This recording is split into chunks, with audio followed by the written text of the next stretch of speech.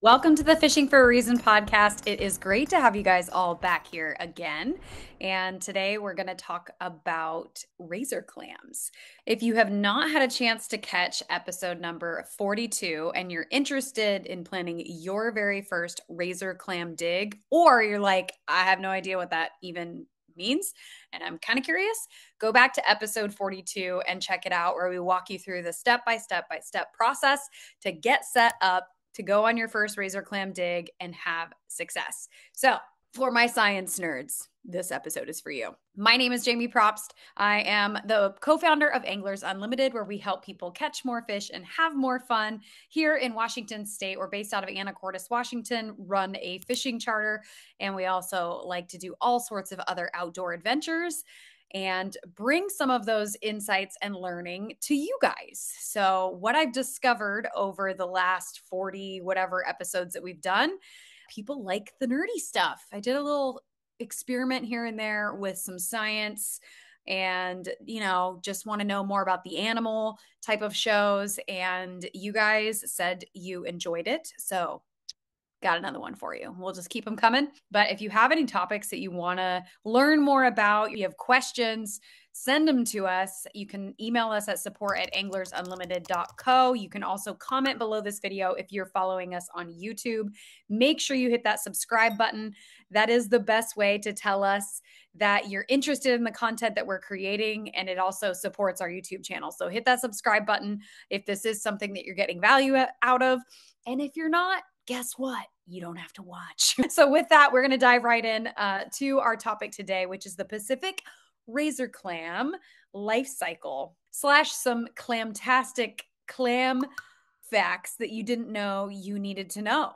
So that's what we're going to talk about today. We also have an inner circle community of anglers. If you are looking to get better faster by finding the resources you need, the maps you need, the recipes you need, the gear lists you need for any of the saltwater fisheries here in the Puget Sound area, go to anglersunlimited.co/gold to check out our gold membership. It is open right now. We just reopened the doors. So if you're looking to hop in and check that out, make sure you check out that website and get in before we close her down again. So we do have a little opener here this winter, and we're excited to welcome in our new members and expand the knowledge base of the community. It's a really fun group of people that meet on a monthly basis. We do seminars, we do Q&As, we do live training classes, we do all sorts of really fun things. So with that, we're going to dive right in today to our topic at hand. One of our holy crap biology things that you didn't know you needed to know. If you had to answer this question, how fast do you think a razor clam can dig? And the answer is up to 9 inches per minute, according to the Ocean Conservancy. It actually makes them one of the fastest mobile bivalves out there. So that's pretty interesting. They actually don't just dig, they siphon sand through them, which gives them that advantage to dig faster. It's really cool. So if you actually look at the razor clam's physiology, based on the clam's muscle strength and size and shape, they should not be able to burrow more than a few centimeters deep at a time. If you just look at that, the way they're configured, but they can actually dig a significant amount. So that's a fun little fact for you. Clams have typically only live to be about 6 years old here in Washington State, but they have actually calculated in Alaska clams to be up to 11 years old. And those 6-year-old clams here in Washington usually are about 6 inches long. So like the size of a dollar bill. In Alaska, they've seen them up to 12 inches long. That is a seriously large razor clam.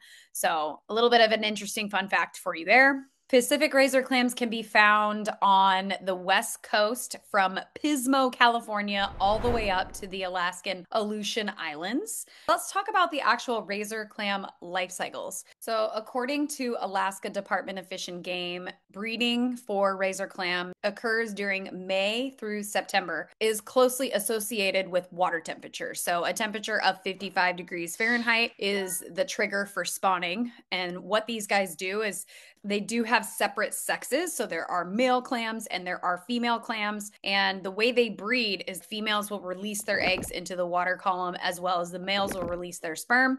So they're just hoping it matches up and gets things going. But there's no actual breeding behavior that takes place with these guys. That water temperature is going to trigger them to release those eggs and sperm.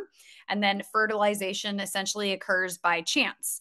So it's called broadcast spawning and throws that genetic material into the ocean and just hopes for the best. And so it's speculated that the Pacific Razor Clam females can deposit up to 118.5 million eggs at one time. So the ranges, depending on the female's clam's age, they can have up to 300,000 eggs dispersed, up to that 118.5 million eggs.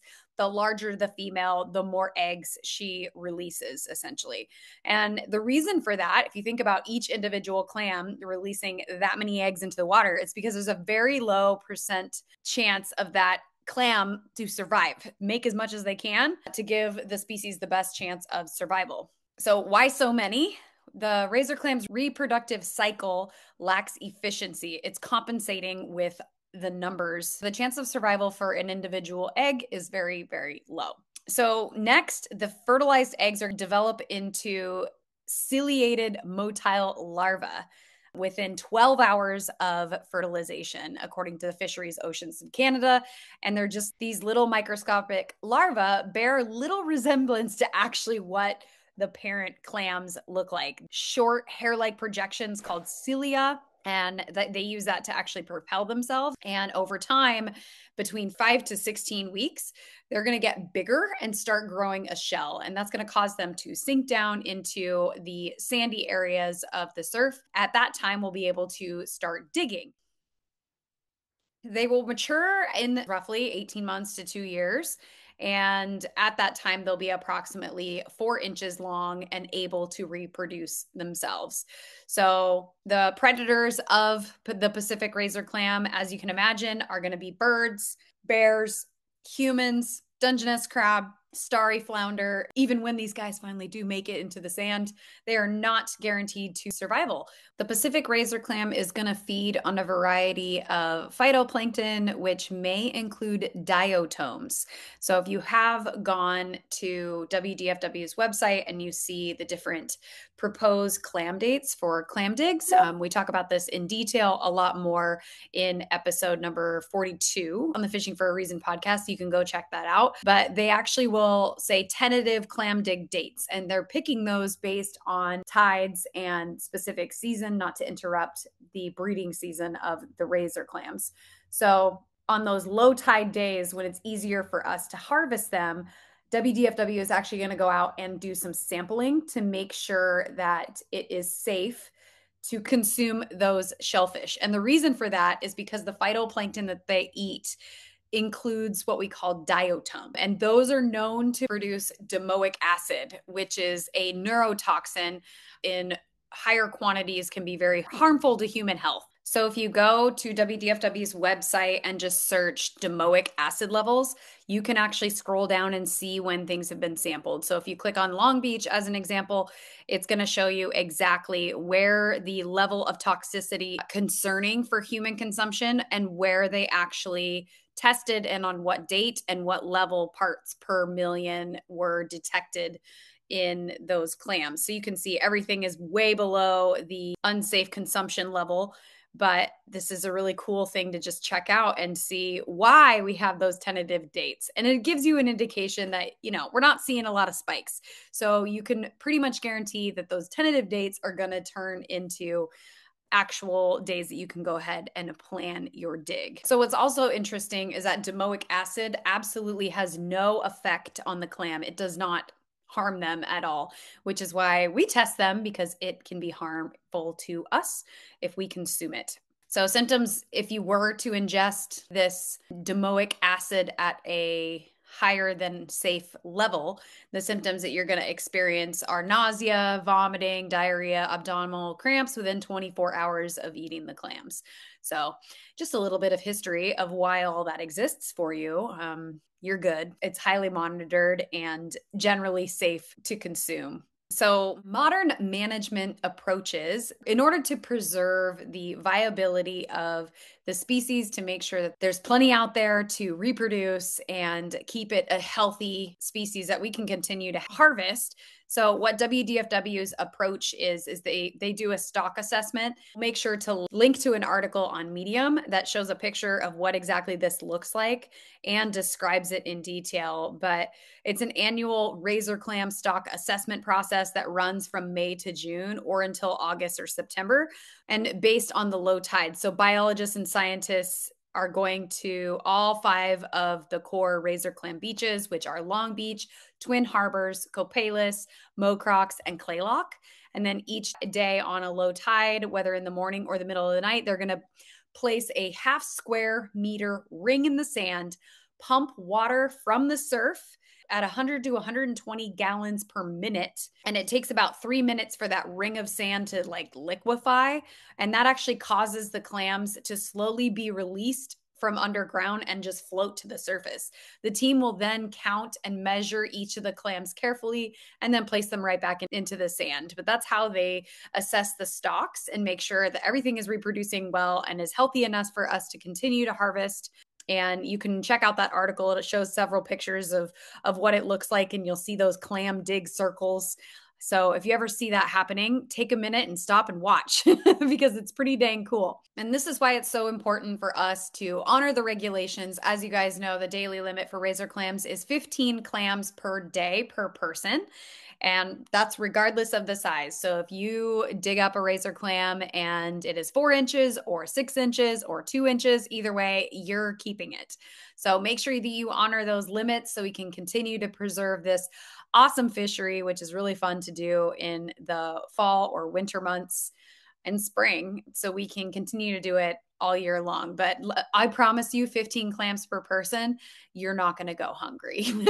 These guys definitely fill you up, especially if you clam a few days back to back. Always make sure that you double check the regulations before you go out and dig. You can just go to WDFW, search razor clam, and it'll pull right up to the page, and you'll see what the updates are there for whether it's a tentative date or if it has been confirmed as safe to go ahead and dig. So, another interesting fact from an economic standpoint is revenue generated by local travel associated specifically with recreational harvests of razor clams increased by 19% over the past decade from 2008 to 2019 in Clatsop County. And that's a significant imprint on that local economy. So not only are you getting out there with your friends and family to experience a really fun fishery that's going to be lifetime of memories and a lot of full bellies of warm clam chowder, but you're also helping the local community by supporting tourism in that area. So clam digs are a super fun way to get outside, have a good time, and harvest something delicious. So next time that you're out there and you're looking for those little dimples in the sand where those siphons are sucking down and you're going to harvest that clam, think about what it took for that clam, that one egg out of all those millions that were put into the water did survive that 5 to 6 week journey, floating around, settled to the floor, avoided all those predators so that you could finally get them and put them on your plate. So take a minute and appreciate it and enjoy the next time that you go out there and have a blast. And make sure you hit that subscribe button if you want to learn more about any sort of species that we harvest out here in the saltwater in the Pacific Northwest. We release a video every single week, and we would love to see you here, same time, same place, same channel on the Fishing for a Reason podcast. Thanks, everyone. Have a wonderful day.